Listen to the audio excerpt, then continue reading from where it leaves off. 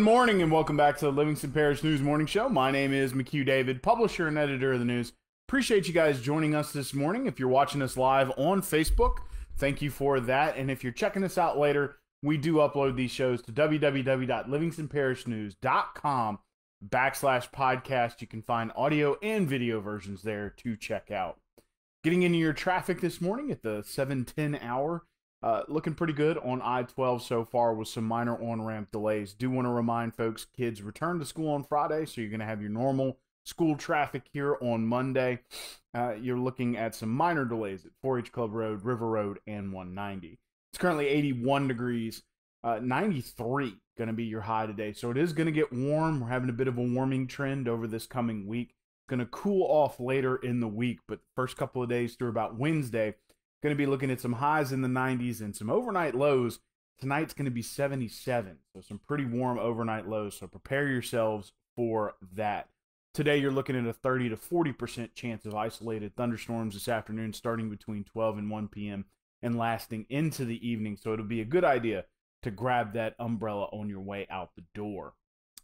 On Friday, we recorded a podcast with Assessor Jeff Taylor. We talked again about being able to, I guess you can say, challenge your home value. One of the things we discussed was that the books will remain open today, so you can call or go to his office. Please remember, if you go to his office, you're going to have to deal with COVID-19 restrictions. Not as many people allowed in the lobby at any given time, that sort of thing. But you can challenge the value of your home as it appears on the roll, so please remember that. Please remember that his office is by all the governmental buildings in the courthouse in Livingston. Of course, also, if you are still working on your home from the Great Flood of 2016, if you bring pictures and photographic evidence that you are in fact working on your home, they will continue to give you that flood discount. Otherwise, that flood discount falls off this year. So please remember that going forward. Also, there will be a small COVID-19 discount that will be applied. If you are a business, please go watch that podcast. We spend a little bit of time, about 3/4 of the way through, talking about specifically what you're going to need to bring to the assessor's office to get a COVID-19 discount on your commercial property. So please go check that out. We spent about 38-40 minutes talking. A lot of details in there. You can find that podcast at www.livingstonparishnews.com/podcast. Of course, we have audio and video versions for you to check out. Over the weekend, President Donald Trump, who received the Republican nomination to run for president, visited the Lake Charles area after granting the governor's disaster declaration. And of course, the governor is now looking for 2 more parishes, that would be Vernon and Rapides, to be added to that major disaster declaration, which it was upgraded to, for immediate assistance and immediate FEMA funding. We will see what the president does today with that. Of course, Laura being sort of dominating the headlines last week, it's going to make this show a little short. We don't have much to discuss because there was quite a bit, especially at the end of the week last week, in preparation for Laura, that was canceled. However, Representative Buddy Mincy Jr., Christ Community Church, as well as the Rescue Alliance, has brought goods and services over to the Lake Charles area and areas north. The Livingston Parish Sheriff's Office is operating out of Allen Parish, which is just to the north of Lake Charles, trying to help folks there get their electricity back by clearing out trees and that sort of thing. They're also helping local law enforcement. Good morning, Ms. Karen. Thanks for joining us. So if you know of anybody that has been over there, that has been helping, please tell them to send pictures and some information to David Gray. You can find him on Facebook, or you can email him, david@lpn1898.com. We are looking for Livingston Parish residents who have gone over and who have helped out with the Laura recovery. Getting into your COVID-19 statistics real quick, 147,867 cases. That's an increase of 1,645 over the weekend. Please remember, there's only 1 weekend update now for COVID. There is nothing on Saturday. And then you get a small update on Sunday, which encompasses 2 days of reporting. 4,768 deaths over that 2-day period, which is an increase of 27. and 1,868,750 tests, which is an increase of 40,772. 127,918 individuals have recovered. 902 are hospitalized on 143 ventilators. Today, we will have a podcast with Superintendent Joe Murphy. He and I will be sitting down in about an hour and a half to discuss the newest development with the Livingston Parish Public Schools.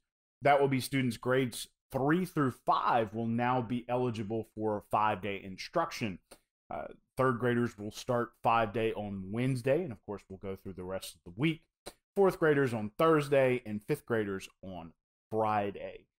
So really the first full week will start next week. Of course, a week from today is Labor Day, so don't forget that. Also want to let people know we will not have a Labor Day show, just an FYI.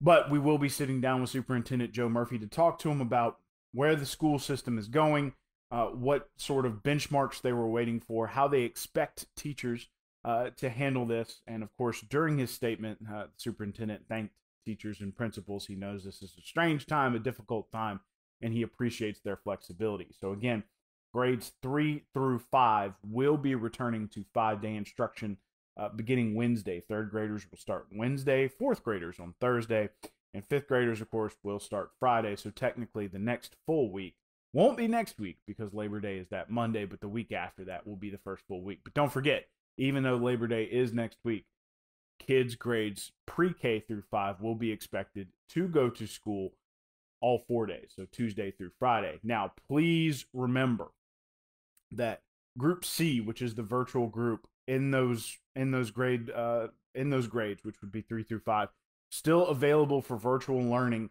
if you have someone at home who is at high risk, that sort of thing. So there are still, the virtual learning for those grades is still going to be available, and we will talk more with Superintendent Joe Murphy about that in the podcast today. Expected to be released around noon, and of course we will push it on social media this afternoon. Getting into those mitigation efforts real quick, and of course it's always a good thing to not push these on your kids, but push your kids to do these things. Wash your hands with soap and water for 20 seconds or more.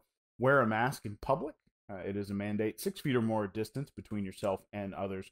Control your cough and sneezing with an elbow or a tissue. Don't touch your face, my favorite one. And for that, controlling your cough, please make sure it's your own elbow. 25 or less to a gathering, and stay home if you're sick, and utilize telehealth to get in touch with your doctor, and stay home to work if at all possible. Told you guys it was going to be a quick show. Getting back into this traffic real quick. I-12 looking clear at this time and flowing. Of course, you know, that's all relative, but it is still moving. On-ramp delays you'll face at Range Avenue as well as Jubin Road. Only minor on 447 and Walker. School is back in session today, so expect that regular school traffic, especially around those large high schools. Even though we do have 50% of kids going back, it's still causing a little bit of traffic in the mornings. Minor delays at 4-H Club Road, River Road, and 190. It's currently 81 degrees, going to be a warm one today, going to get up to 93. Have a bit of a warming trend over the next couple of days. Going to cool off later in the week, but you are looking at an overnight low of 77, so it's going to be warm out there tonight. 30 to 40% chance of rain beginning between 12 and 1 p.m. That's going to last into the evening. Good idea to bring that umbrella to work. One last time, my name is McHugh David, publisher and editor of the news. Appreciate you guys joining us this morning for the Livingston Parish News Morning Show. Please remember we're on Facebook, Twitter, LinkedIn, Instagram, and YouTube. We are once a week in print on Thursdays at $7 a month to get that in your mailbox. We're also online, as mentioned, www.livingstonparishnews.com. We have a podcast page, which is free, a coronavirus page, which is free, and a breaking news page, which has arrests, accidents, as well as state and national news for you to check out. And all that is free. Again, I want to remind folks that we do have a podcast coming up in about an hour and a half with the superintendent, where we're going to talk to him about some of these decisions to move 3 to 5, or grades 3 to 5, excuse me, into 5-day-a-week instruction, especially since we are still in phase 2. So I'm going to be talking to him about that. We do hope you check that out. We'll be pushing it this afternoon. It'll probably online right around the lunch hour for people to check out. Do appreciate, again, you joining us this morning. We hope you have a great day. Please remember to grab that umbrella before you leave, just in case. And we will see you tomorrow morning.